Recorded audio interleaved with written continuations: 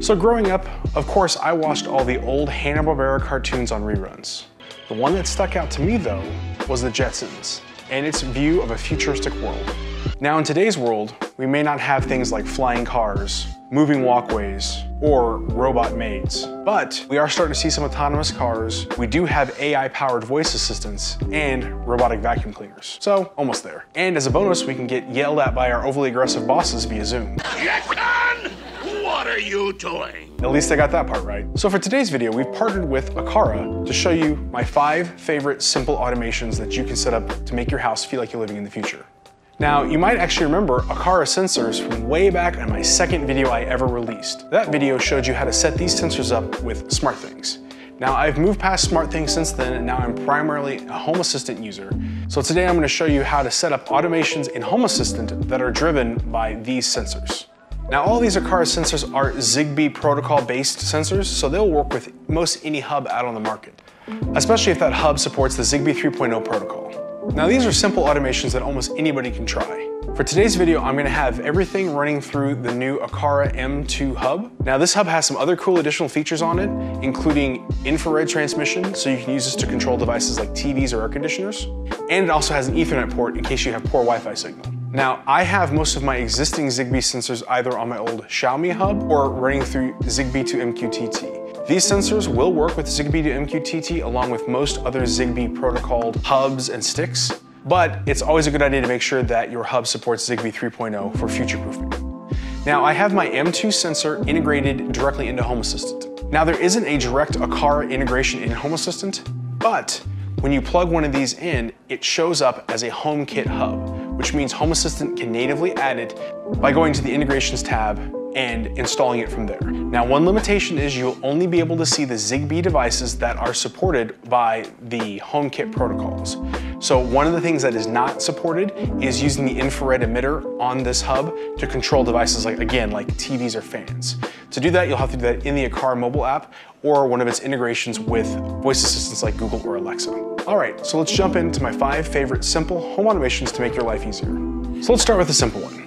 My family loves to open up the windows when the weather's nice outside, but a lot of times they'll end up leaving them open too long, end up wasting energy when the air conditioning is running with the windows open. Now, you know you're a dad when you utter the phrase, "Shut the windows, we're not air conditioning the entire neighborhood." So for this automation, all we really need is a door and window sensor. Now, I've already got one installed in this window here behind me, and my Nest thermostat's already integrated with Home Assistant. If you need help setting up your Nest thermostat in Home Assistant, I've already got a video done for you. If you check out the cards up here or down in the description below, you'll find a link to that video on setting up the Nest using the Homebridge integration. All right, so before we hop into the automations, one quick thing I want to point out is for all these automations except for one, I'm going to be using blueprints. And if you're not familiar with the blueprints, it's a new principle in Home Assistant that allows you to quickly share and modify existing automations that other users can put out there. So if you go to your settings, automations and scenes, the last tab are any of your installed blueprints. You can click this link down here for discover more blueprints. It'll take you to the forums where it'll help you search for the various blueprints that are out there already. I've got links to all of these in my blog post, and these will actually have the little import button on them after I get the video finished. So you'll be able to import these directly into Home Assistant, and there's a lot less coding involved then. So for our first automation, number 5, let's look at opening the window, disabling HVAC. That's a simple blueprint that I've got links to here. You'll just click on the link to import it. And when you bring it up, it looks something like this. You'll give it a name. I call mine window-disable HVAC. I always have the item that triggers the automation in front of what the name of the description is. And then you can select the blueprint, but obviously I've already got the blueprint selected. And for this one, it's very simple. We just selected the Playroom window sensor from the list. Now, one thing of note is this has to be set up as a type of window. And I'll show you here in a second how to set a binary sensor to type window. So we can set the window sensor, which is called Playroom window. Minimum opening time. This is how many seconds from 0 to 120. So I've got mine set at 2 minutes. So what will happen basically is if this Playroom window is open for more than 2 minutes, it will turn off my thermostat, my Nest thermostat, and then it'll automatically turn it back on and put it into the existing mode when this window is shut. So I've also selected my climate device from down here, which is the domain climate. To change a binary sensor to the type window, all we need to do is find the binary sensor in your dashboard. So when you bring up your entity and you want to modify it, you click the gear in the corner, and then right here it says show as. This allows you to change the device class. For this blueprint, it needs to be device class of window. There's no other types that will show up in that automation. If you are wanting to do more than one window sensor to trigger the same automation, you'll need to create a template group, which is pretty easy to do, and there's a great example in the blog post already. So one of the best parts about these door window sensors is the fact that they're super tiny. You can see here the comparison between the aqara sensor and one of my other Z-Wave sensors. On my windows, this allows me to tuck in both the sensor and the magnet into an extremely tiny space that most sensors wouldn't be able to fit. In addition, on all of the aqara sensors, the battery life is excellent. Even though these simple sensors really only give you the open and closed of whatever you have them attached to and the battery level of the sensor, you can end up doing a lot of great automations with it. Of course, you can use it for things like security in your house, knowing if one of your doors or windows gets opened. You can also attach it to an appliance to know if somebody's opened up, say, your dishwasher, to know if those are clean or dirty dishes, or even your refrigerator to keep your kids from snacking late at night. Now, we use them on our internal doors when our kids are smaller so that we know if they try to escape in the middle of the night, which just recently this has happened to us with one of my twins figuring out how to open his bedroom door in the middle of the night, which means he can now freely roam the house in the middle of the night if one of us aren't notified, which is of course a lot of fun when you have twins. I also saw a great idea by another smart home YouTuber that attached one of these to his console controller. So every time he picked it up, it powered his TV and his system on and set everything the way he wanted it before he gamed. So this automation is going to seem very similar to our number 2 automation, but it's quite a bit simpler. This one is great if you have a pantry or closet that's got a light in it. Now this will need to be an AC light that can be controlled with a wall switch. Now I'm going to pick on my kids again, but they have a tendency to come downstairs, open up this pantry door, turn the light on, and leave it on all day long. I have replaced countless bulbs in this fixture up here because they have come through and left the light on, or they've closed the doors with the light turned on and then nobody knows about it, and it's been on wasting energy all day long. So for this automation, it's triggered by opening up the pantry doors and having the light automatically turn on. Now I've got it set, this light will turn on when the doors are opened, and if they're left on for more than 15 minutes, the light will turn off. Plus, when you close the pantry doors, the light turns off automatically. Now this is great for saving energy and also just not burning bulbs out. Plus I have a dimmable switch on here which allows me to set different light levels for different times of the day. So if you come downstairs for a midnight snack, you won't get blinded when you open the doors. So for this automation, you're going to need a door and window sensor and either a smart bulb or a smart switch. Something like this aqara relay switch will work perfectly fine in here. All right, so for number 4, the closet pantry light, we've got another blueprint. This one, door control with light delay. This is a simple blueprint. Again, we give it a name. It's control light with door is the name of the blueprint. And so we just select which door we want it to be triggered from. And then we select which light we want it to control. This down here is just the delay that prevents you from opening and closing the door and having the light stay off. What this does is if you open the door and immediately close it again, it'll wait this many seconds for the light to turn back off again. In my case, I've got it set to 9 seconds. So it's the minimum. So this is the basic example of that. I also have my own automation that I've written, which is a very simple automation that you can copy right out of here and import this into your automation, creating a new automation, blank, bring it up to the top right, hit the 3 dots, go to edit in the YAML, and then just paste my example in right over the top. And if you want to switch back to visual editor, you can do that by clicking the edit in visual editor. Now this is a simple automation. All it does is if the pantry door sensor is on for 15 minutes, then turn off the pantry light. This is that example I said where I don't want that light to stay on all day, all night if that pantry door is left open. So pretty simple. If you're looking for a more advanced automation, we'll cover that in step 2, but I've got it listed right here. It's a great blueprint called Yet Another Motion Automation. This one allows you to set different scenes for different times of the day. We'll talk about that one in number 2. All right, for our third automation, we're actually upstairs in my master bathroom because we're going to take a look at creating a humidity controlled fan. Now, my bathroom has an exhaust fan both in the toilet room and also in the main bathroom. As you can tell, this time of year, mid-June, is quite hot and humid here in the Kansas City area. So it's nice to be able to, when somebody takes a shower, to be able to automatically have this fan turn on and exhaust some of that hot, humid air out. Also, this is sort of the highest point in the house, so a lot of the hot air accumulates here. So we can take it and kind of ventilate some of that hot air out very easily. So for this automation, we're going to take a setup which involves one of these sensors. These are the temperature humidity sensors, and they also have barometric pressure as one of their outputs. So if you pair one of these up with a relay switch, you can use it to turn on one of these exhaust fans. In addition, you can use one of the aqara relay switches to operate your humidity controlled fan. Now in this bathroom here, I actually have a Z-Wave relay switch. Make sure you use a relay switch and not a dimmable switch because things like fans do not work on dimmers and you could damage either the switch or the motor of the fan. All right, so for number 3, we've got Humidity Controlled Fan. So this is another fairly simple blueprint that we want to import.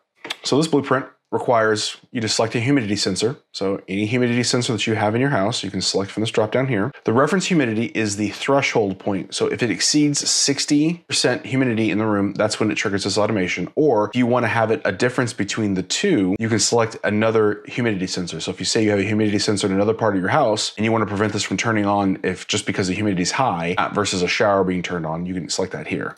I just have mine set to a reference of 60. And then you have some tweaks you can make about how many percentage points it has to go up or down for it to turn on or off the fan. So, and we select the fan switch here. And again, it's a simple automation. If this sensor exceeds this threshold, it'll turn the fan on. And if it drops below that number, it turns the fan off. Pretty easy, but pretty powerful to automatically control your fan so your bathrooms don't get extra humid. One of the best parts about these sensors is the fact that it gives you temperature, humidity, and barometric pressure all in one tiny package. These allow you to place them discreetly in any part of the house to get climate data. I even have one slipped into my humidor to keep an eye on humidity level. Another option for an automation would be using the temperature sensor on this to then, if the temperature is high enough in your house in the particular room, or if it's a high enough difference between the first floor and the upstairs, then run the exhaust fan as well. You'll see another example of that in the blog post as an optional automation. Another classic automation is the motion controlled lights. Now the master bedroom, our master bathroom, and the office bathroom all have motion controlled lights in it. This is especially handy in places like toilet rooms or bathrooms you don't commonly use, because a lot of times people will go in there and use them, and then as they leave to shut the door, they'll leave the light on. My son does this all the time. But of course, a lot of our rooms, like my bedroom and the office, also have additional motion activated lights. Also, when you walk into the office or the bedroom, depending on the time of the day, you get a different light level. And if you have different smart plugs, switches, or bulbs in your rooms, you can have different configurations of lights turn on depending on the time of the day. Now, my bedroom and my master bath, they both have dimmable light switches, which allow us to have different levels of light at different times of day. Now, in my office bathroom, I have the new Aqara relay switch, which actually is kind of cool because it comes in 4 different flavors. You can get it in a single or double rocker, and they have versions that work for both neutral and non-neutral setups. So it's a very flexible system. This one I'm running with the neutral version. One of the nice things about the neutral version is it allows you to do power monitoring, so you can see exactly how many watts your lights are consuming in that particular room. Now, on the other hand, you have the motion sensors.